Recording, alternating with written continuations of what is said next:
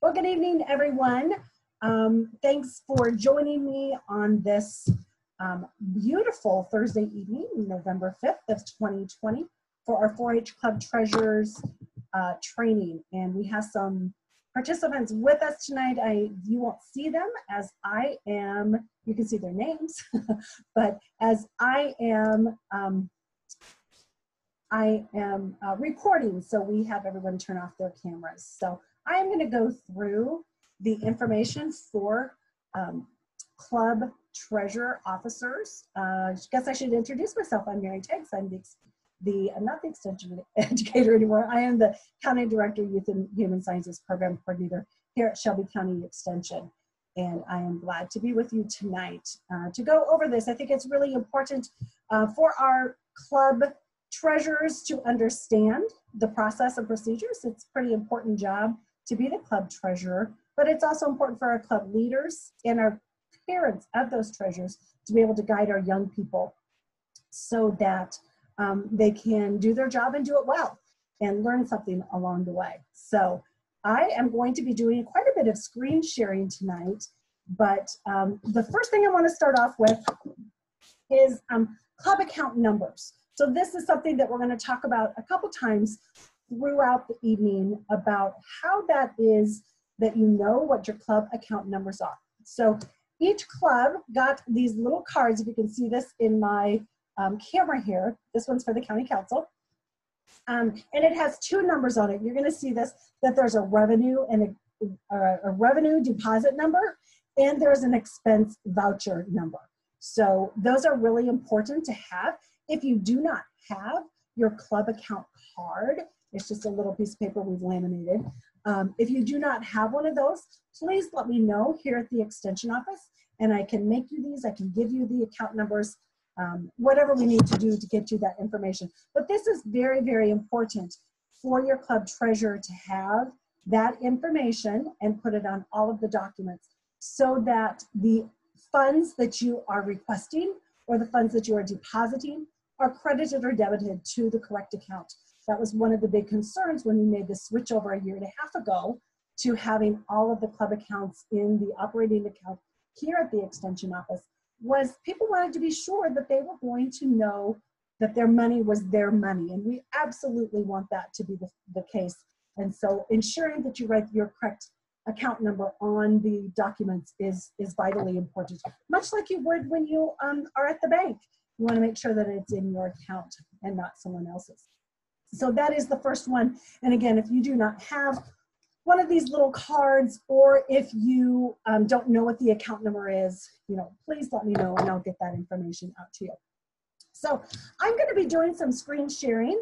So I'm going to go ahead and pop on that. Okay, so you guys should all be seeing my extension website. And so as you see this, you will see that I am on the 4-H page. And let me go back a page so that, or a couple pages here, so that you can tell exactly where I'm at. So I am at extension.iastate.edu/Shelby. And if you look right up here, there's a little tab that says 4-H and Youth. And I'm gonna hop down to Shelby County 4-H and Youth. And it pulls up our 4-H page. On this page, you're going to find a lot of information. Hopefully, you guys all know where this is at, and you guys have accessed this for information before. But in case you haven't, this is a good place for you to land. You can see the 4-H newsletters here. The 4-H name and clover use, that's really important, especially for our club leaders and for those in leadership positions, to understand how the club and 4-H name can be used. If you're going to do club t-shirts, this is a really important place to look. And then if people are interested in enrolling in Shelby County 4-H, there's some information down on this tab. But I'm going to go right up here to the 4-H club officer information and click on that. And here we come. We're opening up to the 4-H club officer information. Treasure is right up here at the top. You'll see that the very first thing on here is to check out the YouTube for more details. That YouTube video is almost 2 years old now, so That's why we're re-recording it tonight. And so the new one will be posted as soon as I can get that up. Give me a week or so before I can get that verified and posted.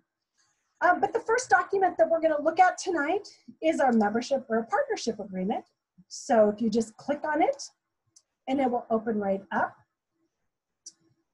If someone on the call can give me a thumbs up if you can see the partnership agreement.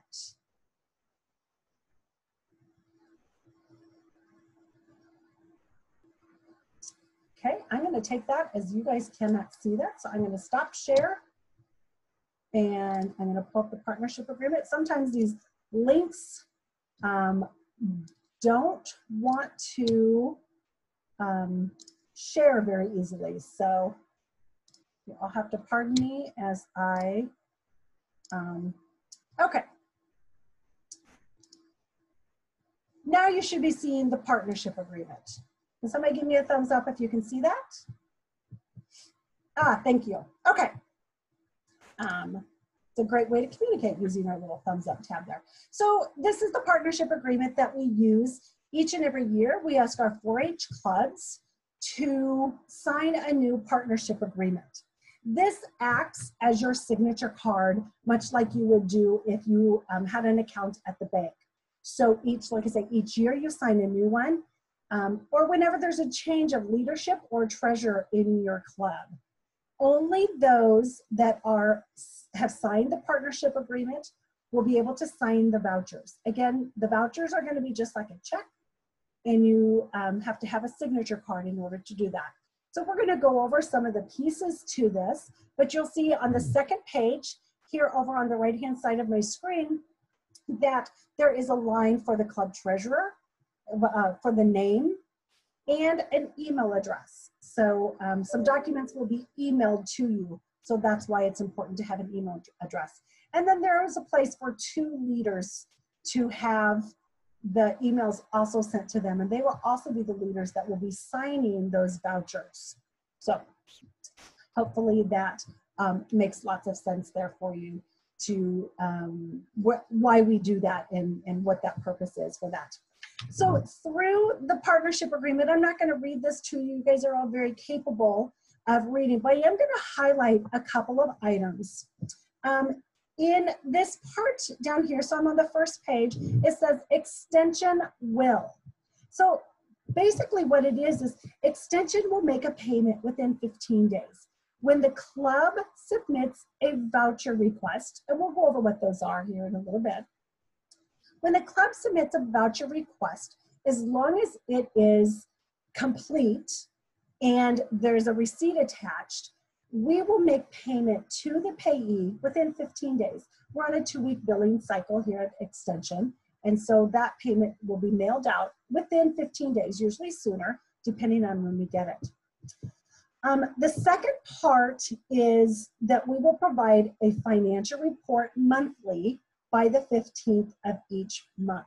And that is what, again, these emails are for, is that you will get those emails sent to that email on this document. I'm not going to go into 4-H Online to pull that email because that might be a different email that you want to use for this purpose. So if we ask that you put that email on there and make it so I can read it too. That's always helpful.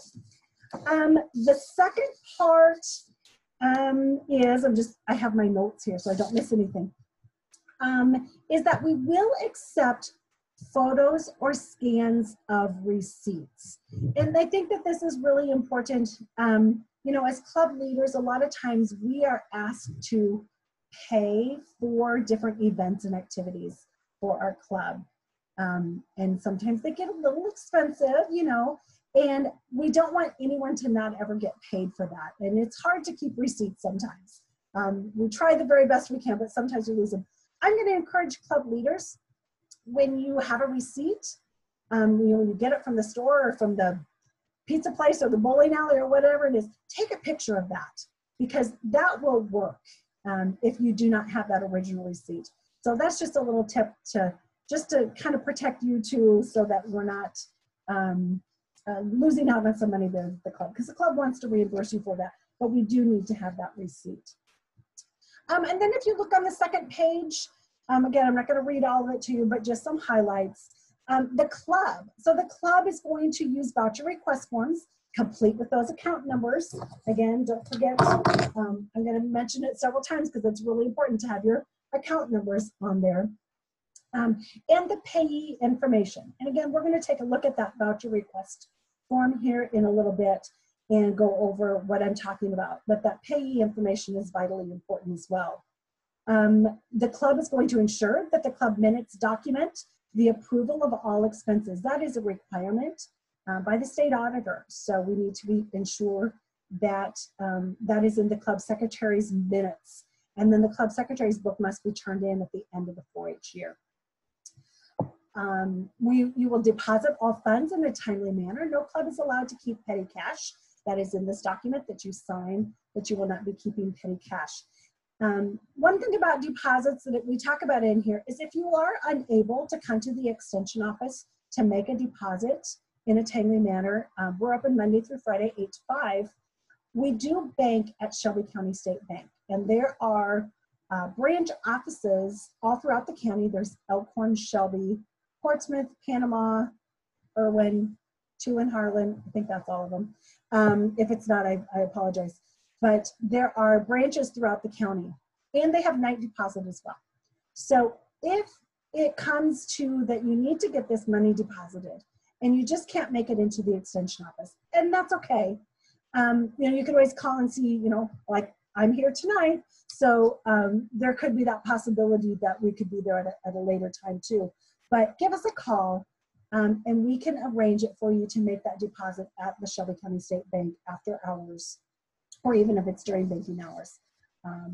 But give us a call and we can work that out.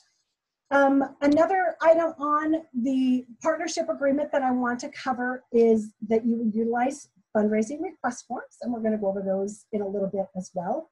And you're going to follow the financial guidelines, so which I will show you where those are.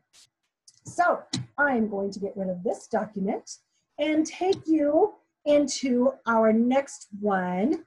And I'm going to open this up. And again, I might have to stop screen sharing, but you guys are going to let me know with a thumbs up here in just a minute if you can see. It's an Excel document, so it takes a little bit longer to open up. And I'm going to guess you guys can't see this, but I'm going to try. Okay, can I have a thumbs up if you can see that, the budget sheet? Oh, great. Thanks, Jana. Okay, so there is a budget sheet. It's very, very simple. You can see it's a very simple spreadsheet. So we ask that each club treasurer, along with the club leaders and possibly their programming committee, every club does that a little bit differently, and that's just fine, but come up with some sort of a budget for the year. What is your expected income? Well, where's your beginning balance? I'll show you where to find that in a little bit. What's your expected income? What are those things that you do? Do fundraisers? Do you take in collections for club dues? How does that work in your club? So all of those things. And then what are your expected expenses? Do you have workshops? Do you adopt a family at the holidays? Whatever that is that you can put into your budget. That's really helpful to have that. So that is one thing that you will put together as a club treasurer, and you will put that in your treasurer's book at the end of the year. You'll put that partnership agreement in there too. I don't think I mentioned that, but that goes in your treasurer's book. Okay, so going right down the website here, I'm going to click on the account deposit slip. And again, somebody gives me a thumbs up if they can see that. Thank you. Okay. It's always interesting on Zoom because I can't tell exactly what you guys can see. So thank you for helping out with that. So here's our 4-H Club account deposit slip. Pretty easy to understand, I think, but go over a couple things on that. Again, give me the name of your club. It's really important to give me the whole name of your club because we have different We have 2 Lincoln clubs. We have Lincoln Bluebirds, we have Lincoln Leaders, we have Northwest Leaders. So we have a lot of clubs that have similar names in their title. And so we want to make sure that that is getting credited to the correct club along with that account number. I know I keep mentioning it, but it is really important to begin there. And then tell me where the money's coming from. Is it coming from the Smith family, the Jones family? And then if it's cash or check, if it's a check, you need the check number. And if it's cash, right, they'll indicate that it's cash. That helps in our accounting purposes here at our office. And then tell me what the purpose or the description for that is. If it's club dues, if it is for, you know, a t-shirt, if it's for a pizza party, whatever that is, give a description there and the amount. Then you will total that up. The club treasurer should sign this. And then someone, it doesn't have to be the club treasurer because I know that that's hard, but somebody can bring this into the extension office. When it's brought into the extension office, a county staff person will recount the money in front of you. So please plan accordingly that you will have a few minutes to stay as you drop that deposit off. We will count that and then we will give you a copy. We'll sign off on it and then we will give you a copy of this deposit slip for your records. And again, that goes in your club treasurer's book that will be evaluated. All right, so I think that one's pretty clear what we do with deposit slips. So I'm gonna go back. Okay. And so next one up is the voucher request. So let me pull this up. And again, give me a thumbs up if you can see that. Okay, thank you. All right, so here we are to voucher request. Sorry, I'm gonna take a little drink here. I got talking too much, I get thirsty. All right. The club voucher request is probably the form that you will use the most.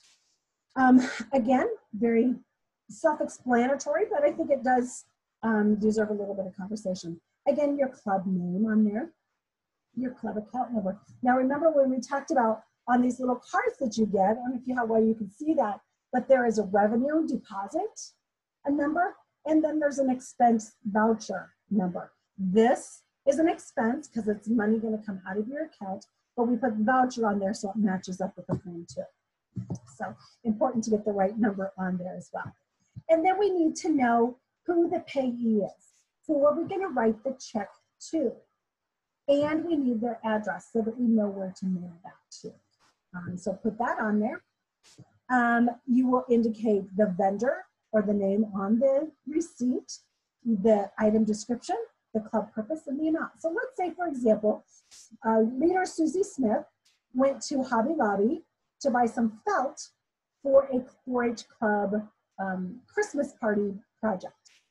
And so on here, the payee would be Susie Smith and give her address. And then the vendor would be Hobby Lobby. The item description is felt for the 4-H club Christmas program. And it was in the amount of $4.62. Okay. So you just fill that in. This part down here is very important. The minutes of the monthly club meeting reflects approval of this request. Each transaction, each voucher request needs to be approved by your club with a motion, a second, and a vote.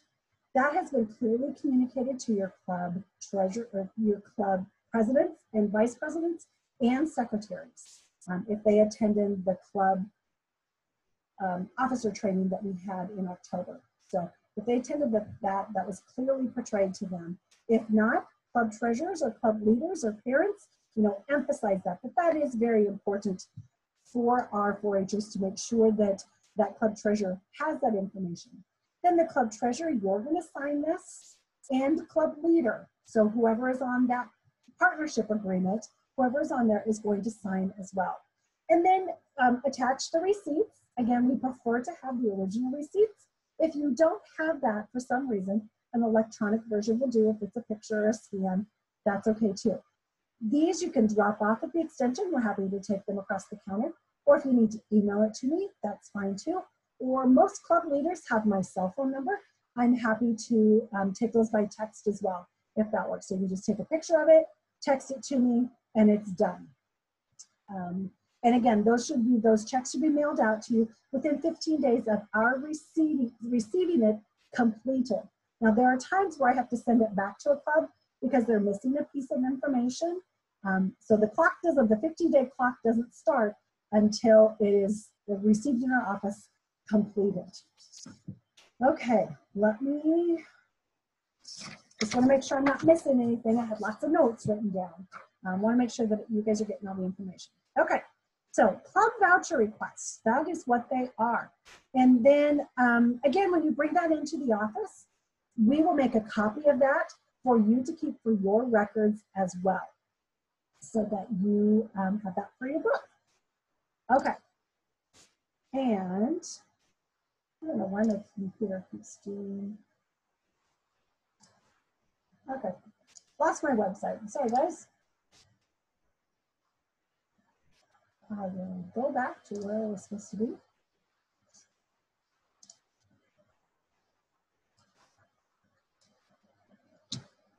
Okay. The next form I want to show you is the fundraising request form. So I'm going to open this one up and give me a thumbs up if you can see that. Thank you. Okay, so 4-H Club fundraising request form. This is a fillable PDF, so kind of nice to be able to do that. So you can go ahead and fill this out. So when do you need to do this? Anytime your club is going to do a fundraiser. Are you going to wait tables at Pizza Ranch? Are you going to sell butter braids? Are you going to have a cakewalk? Whatever that is that you are going to do to raise money for your club. If it's the club just paying dues, that's not a fundraiser. So you don't have to have one for that. But anytime that your club's going to do any activity that requires or that is raising funds for your club, this needs to be completed. We prefer that we have it in the office 1 month prior to your event, because we know that you're going to start advertising it about 1 month prior to the event, and we want to make sure that we have all the pieces in place before advertising happens. I don't see any reason that we would ever deny a fundraising request. There could be a couple of circumstances. One of them is, we have some clubs that have quite a hefty account balance, and they would have to give me a good reason to do a fundraiser. If you're just doing a fundraiser to raise money, that's not a real great reason. But on here, you can see that there's the educational purpose. I don't believe that the educational purpose is always what the money is going to be used for. A lot of times we're raising money so that we can have a workshop or donate or whatever it is. We're going to talk about donations in a little bit. But sometimes that purpose doesn't have anything to do with the money. Sometimes it has to do with the process of raising the money. So is that you're going to have a bake sale, but you did a workshop and you learned how to bake pies, or you learned how to decorate cakes, and then you're going to use those. You don't want them to just go to waste, so you're going to have a fundraiser. Maybe it's a community event that you have participated in for years, and it's a way for the community to support 4-H or to bring our community together. And so those types of fundraisers are absolutely fine, even if you have a hefty balance in your account. But we might have conversations about how to spend, what's the purpose for the money in the account, and what can we do to support our 4-Hers and support their education through 4-H with those funds. So, but you fill this out and you send it into the extension office. I sign off on it, or extension employee signs off on it and gets it back to you, and you are set to go. There is a post-event part of this as well, so don't forget that when you fill this out that you've got to go back to that after your event is over and give me a little more information and send it back into us as well. So not a hard process, but that's kind of a new process for our county. It's not a new process for Iowa 4-H, but it is something, the form is new, but we've always wanted to know when those fundraisers are happening. So let me, I am just having one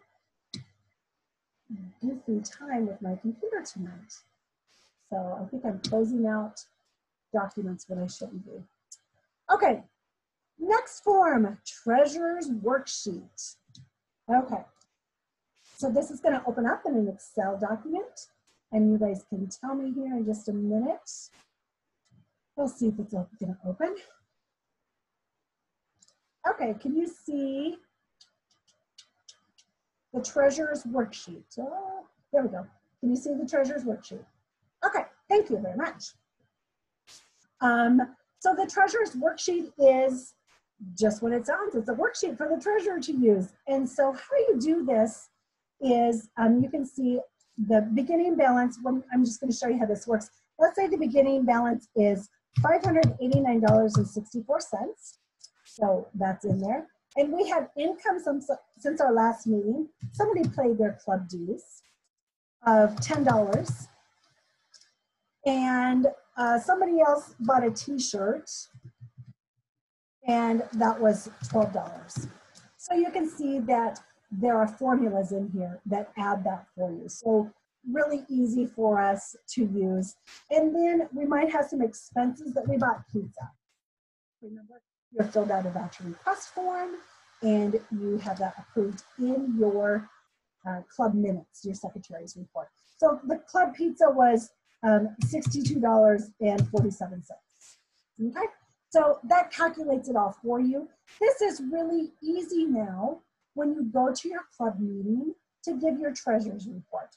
You stand up and you say our beginning balance was $589.64. We had income of $22. We had expenses of $64.47, leaving our ending balance at $549.17.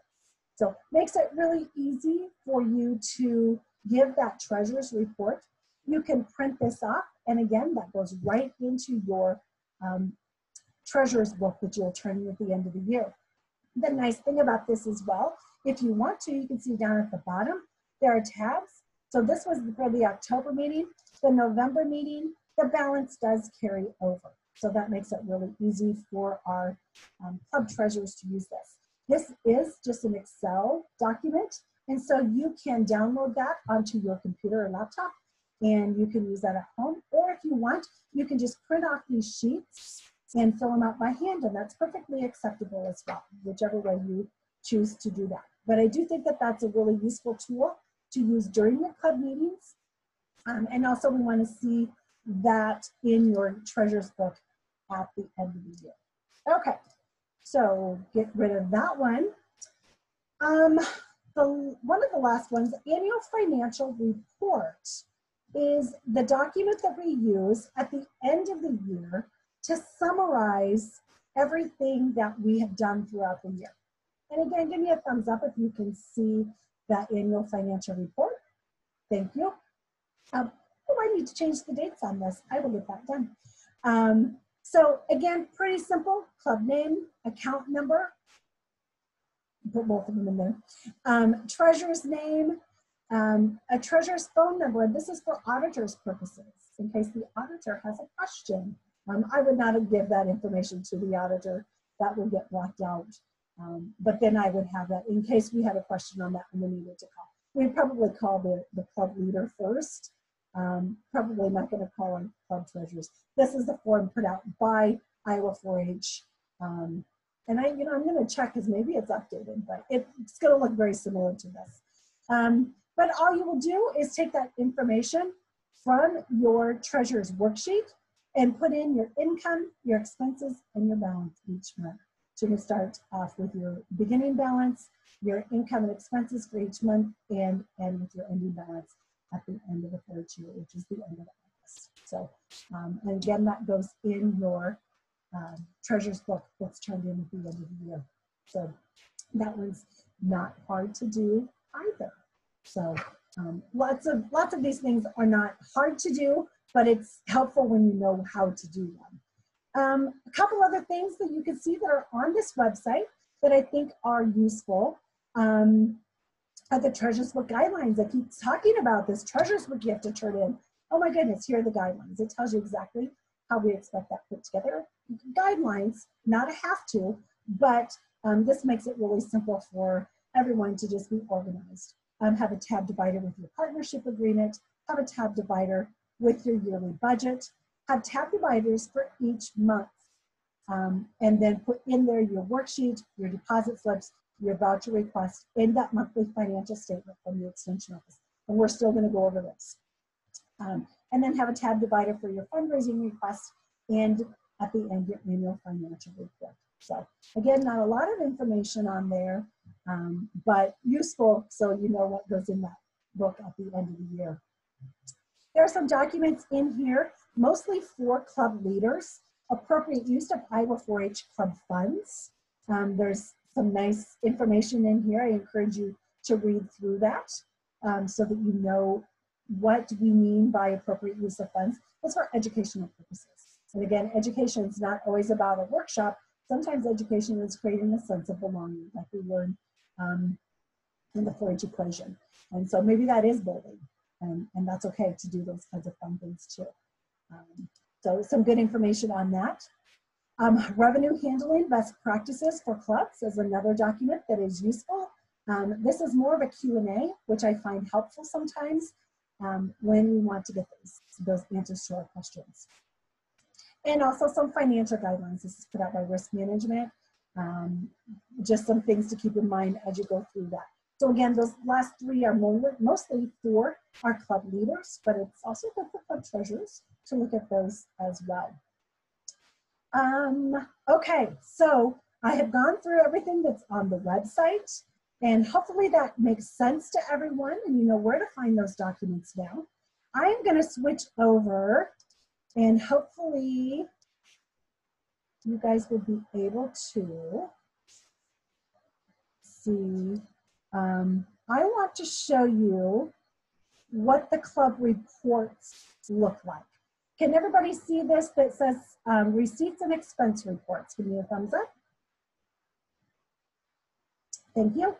Okay, so, and I'm using the club that I'm the leader of because then nobody's, we do, and then we have to explain, we have a hefty balance, but there are circumstances by that we have some grant money in there. So just when you look at it, you think, oh, that's quite a bit of money. Well, there's some grants in there that we use for other purposes. So anyway, the things that I want to show you, let me find my notes here.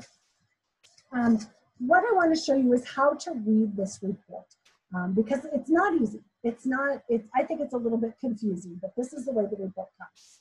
So what I want to show you is looking at, I'm going to show you from, this wasn't the very beginning, but this is the first one I have available, is from the end of September. So this is the report that got emailed to our club treasurer and club leaders the 1st of October.